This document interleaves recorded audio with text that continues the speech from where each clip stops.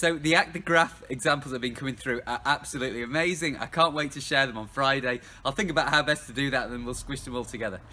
Today we're going back to division as our recap, and then we're looking at league tables. Now you'll have to forgive my football bias. I'm a massive football fan and we're using football league tables and looking at them.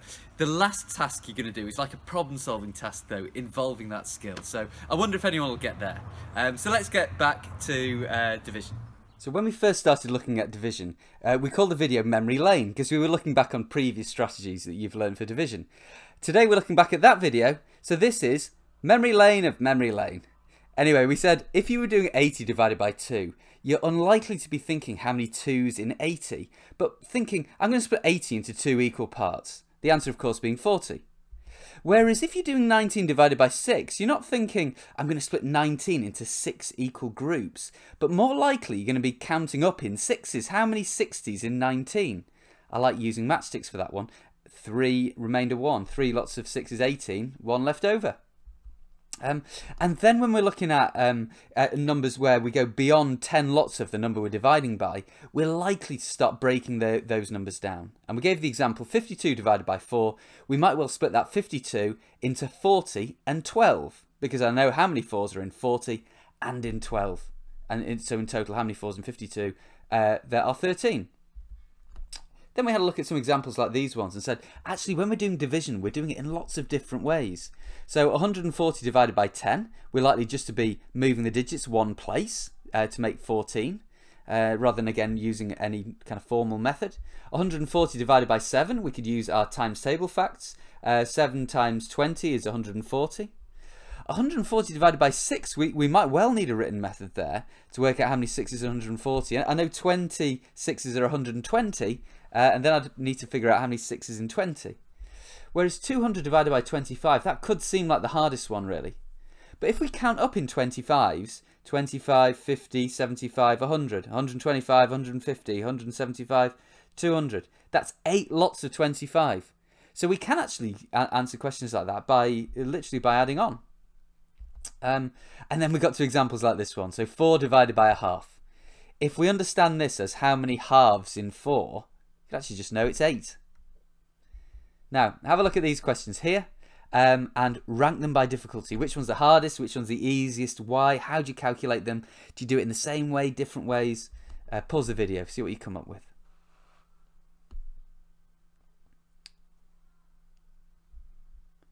Okay, let's have a look at them. So 180 divided by 9, you can just use with an understanding of your times tables. 9 times 2 is 18, 9 times 20, 180. 180 divided by 18, if we see the relationship here that 10 lots of 18 is 180, then we can answer that again almost using our understanding of place value there. 80 divided by 45, I could suggest you could just count up in 45s and work out that there's 4 45s in 180.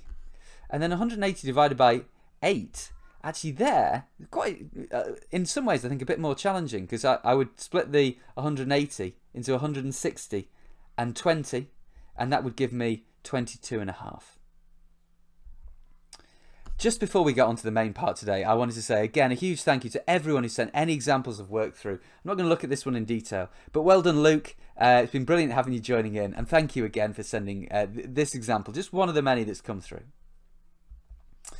Today is all about league tables. I love my football, and league tables are brilliant ways of showing results, so we're really going to dig into how they're built and again problem solve around them.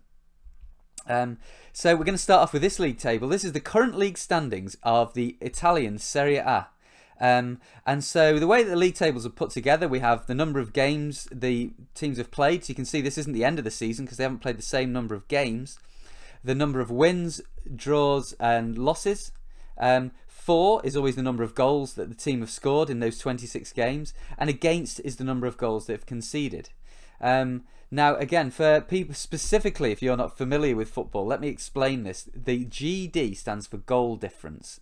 Because if ever teams have got the same number of points, then we look at the number of goals in the season the team have scored and the number of goals they've conceded, and that gives you your goal difference. So if a team has the same number of points as another one, the one with the better goal difference is higher in the league. Now, the way that the points are calculated is that what we do is for every game you win, you get 3 points. So for Juventus, that's 3 lots of 20. That's 60 points from the matches they've won. You get 1 point from the matches that you draw. So that makes their other 3 points. So in total, they've got 63 points. You get no points for losing, I'm afraid. Now let me just point out one little thing here as well. So this is AC Milan is the only team here where the goal difference is a negative number. Because you notice here, like Napoli, they have scored 41 goals. They've conceded 36. 41 is more than 36. Well, AC Milan have scored 28 goals, but they've let in 34, and so the difference is 6. But they've scored 6 goals less than they've conceded, which is why we have a negative number here. Okay, now we're going back to the 2018 World Cup, and Group E involved Brazil, Switzerland, Costa Rica and Serbia. And what happens is each team plays each of the other teams, and then the top 2 teams qualify for the next round. So my first challenge for you is this. In Group E, how many matches must there have been? Remember, each team plays each other team once. Pause the video. How many matches? Okay, well, to understand this one, what I would suggest is think, well, Brazil. Well, let's start with Brazil. They will play 3 matches. They'll play Switzerland, Brazil v Costa Rica, and Brazil v Serbia. That's all the matches involving Brazil. 3 matches so far. So Switzerland, where we've counted their match with Brazil already. So then they've got a match against Costa Rica and one against Serbia. So that's another 2 matches. So we've thought of 5 matches. And that leaves our final 2 teams. Costa Rica will also play Serbia. 6 matches in total. There they all are listed, with the scores hidden. Now, that was the final league table, and that's most of the results. So again, we've got that each team played 3 matches.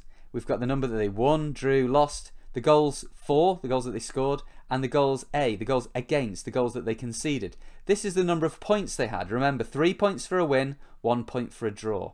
Now, your task now is to work out what was the score between Switzerland and Costa Rica. How do you know? And again, see if you can fill in these blanks in the league table. Pause the video and have a think about those 4 boxes. Okay, well, I'm going to start with the match between Switzerland and Costa Rica. And to do that, I'm going to look. So Costa Rica, well, they did not win any matches. They drew 1, they lost 2. They scored 2 goals in total, and they conceded 5. Let's have a look at their other matches. Well, they lost 1-0 against Serbia, so that's no wins. And then they lost 2-0 against Brazil. So again, that's their 2 losses. So we know that this last match, they must have drawn that one in their match against Switzerland. Then if we think about the score, you see here, they didn't score any goals here or any goals there. But in total, in the 3 games that they played, we can see that they did score 2 goals. Now, we know that the game was a draw, and they scored 2 goals. Overall, they hadn't scored any before then, so that result must be 2-2. I said it was a bit like doing a logic puzzle, doing some of these challenges. So Brazil, how many goals did Brazil score? Well, 1 against Switzerland, 2 against Costa Rica, and 2 against Serbia. So there we've got 5. Switzerland, how many points did they get? Well, they won 1 game. So that's 3 points for that one. They drew 2 games, so in total 5 points. And what about Serbia? How many goals against? Well, let's have a look at the teams who are playing against Serbia. Well, Costa Rica, they didn't score any against Serbia. And then Switzerland, they scored 2 against Serbia, and Brazil, they scored 2. So in total, the goals against Serbia, 4.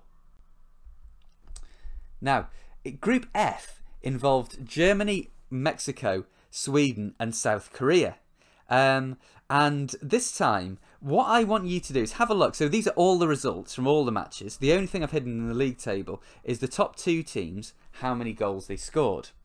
Now, your challenge is this. Pause the video and see if you can work out the all the values for all those gaps, and how do you know?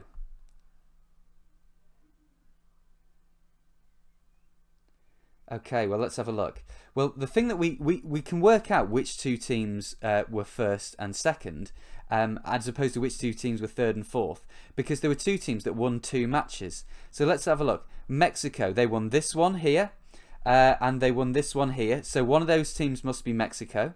And can we find another team that won 2 matches? Well, Sweden, they won this match here, and Sweden won this match here as well. So it must be Mexico and Sweden, these top 2 teams here. Now let's have a look. One of those teams had 2 goals against them, and one of these teams had 4 goals against them. Now I can actually see here, so Sweden scored 3 goals against Mexico.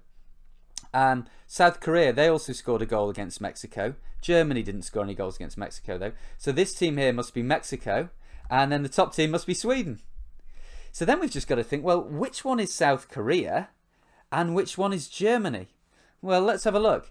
Well, they both played 3 games. They won 1, they didn't draw any, they lost 2. They both scored 2 goals, but one of the teams had 3 against them, one had 4 against them. So let's have a look at that. South Korea, they had 1 against them here, and then they had, South Korea had 2 against them there. So they must have been the one with 3 against them. And Germany, well, South Korea scored 2 goals against Germany. Mexico scored a goal against Germany, and so did Sweden. They were the team that were bottom. They won the World Cup the year before, and this year they finished bottom of the group. What a shock. Now, I'm going to show you another league table. And this one, to start with, we're focusing on how we calculate, how we know how many games a team has won, drawn and lost based on their points. So this is a local, very, very competitive primary school league. And it was matches involving St John's, Peel Lane, Hinley and Crowford schools. So this is the number of points they have. Remember, 3 points for a win, 1 point for a draw. So your first task is, for each team, how many games do they win, draw and lose? Okay, well, let's have a look. Well, we know they've played 3 matches, and St John's have got 9 points. So the only way you can have 9 points is winning all your matches. They won 3, drew none, lost none. Peel Lane, they had 4 points, and to get 4 points in 3 matches, they must have won 1 and drawn 1, and that means they must have lost 1 as well to have played all those 3 matches. Hinley have 2 points. You can only get 2 points by drawing twice, and they must have lost the other one. And Crowford, they've got 1 point. So what does that mean? Well, no wins, 1 draw, and 2 losses. Okay, well, they then played another round of matches. Okay, so this is the league table, and you can see this is after 3 matches, and this is the league table after 4 matches. Now, if you want a real challenge, you're going to pause the video now and work out who played who and what was the score. And you have the option to pause the video now if you want to. If you want a little clue, then you can keep it rolling. Right, here's the little clue. So St John's played Peel Lane next, and Hinley, they played Crowford. So if you've got this far, pause the video, have a look at those 2 tables and what was the scores in those matches. Okay, let's have a look. Well, let's compare them. So now they've played 4 games each, and the points have gone up to 10 for St John's from 9, and they had won 3 and drawn 1, so it must have been a draw in their match. And similarly, Peel Lane, they've got an extra draw there. It must have been a draw. So we just need to look at the difference in the score. Goals for, well, St John's, they were on 10 and now they're on 14. The conceded is 5 and 9. And can you see it's also gone up by 4 for Peel Lane, goals for and goals against. It was a 4-4 draw. Sounds like an epic match.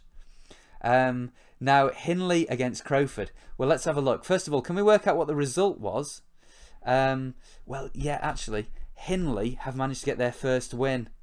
It's another loss, I'm afraid, for Crowford. And then let's see if we can work out, just by looking at Hinley, the score in the match. So Hinley, they had scored 6 goals, now they've got 8 goals. And they had conceded goals against was 8, and now they've goals against is 9. It must have been a 2-1 win to Hinley.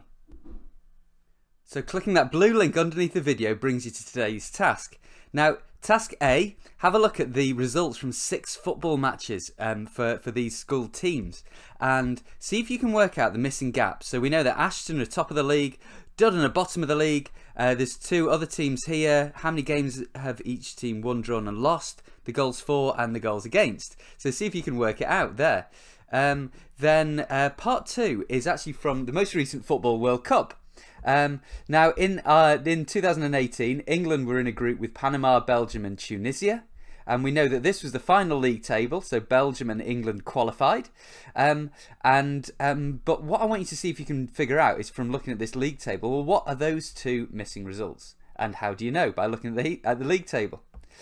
Now, I've just given you one question for task B, and I think because I think it's quite challenging, and it's almost like a logic puzzle as much as it is about understanding league tables. So you've got to have a look at this league table and see if you can work out both which team finished where in the group, see if you can fill in the missing boxes here, and can you work out what the scores of these matches must be. So to emphasise, this is the finished league table. And like I say, it's a bit of a logic puzzle. You've got to understand how league tables put together as well. The answers are huge. They're at the bottom. So that they're there for you. Now, tomorrow we're going to have a bit of a recap and we're going to have a look at some of the amazing things that you've sent through. Be sure to be there for that.